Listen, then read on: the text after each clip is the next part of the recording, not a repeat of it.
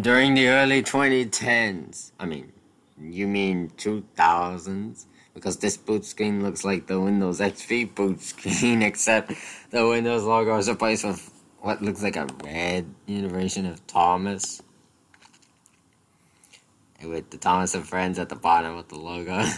Entertainment teamed up with Microsoft to make the ultimate Thomas operating system for Microsoft Windows system, itself codenamed Thomas, after the popular TV show Thomas and Friends.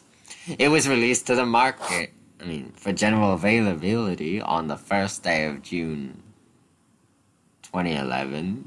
Wait, no, this is unrealistic. The boot screen is saying it would have been released on June 1st of 2001 instead. Microsoft said itself that this would be the ultimate thing in computing history. Possibly even beating out Macintosh by billions of times. And during that time, strange things happened all at once.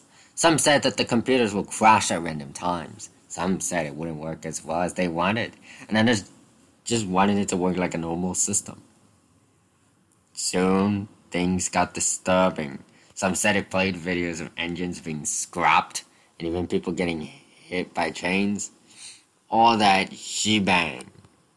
Shebang? What does that even mean? What does that... Oh, it's a matter of operation or services. That's an informal term. Eventually, after all the mayhem ensued, so Microsoft said it would recall the operating system and not release it until further notice. Hit Entertainment did as well, trying to protect its family-friendly image.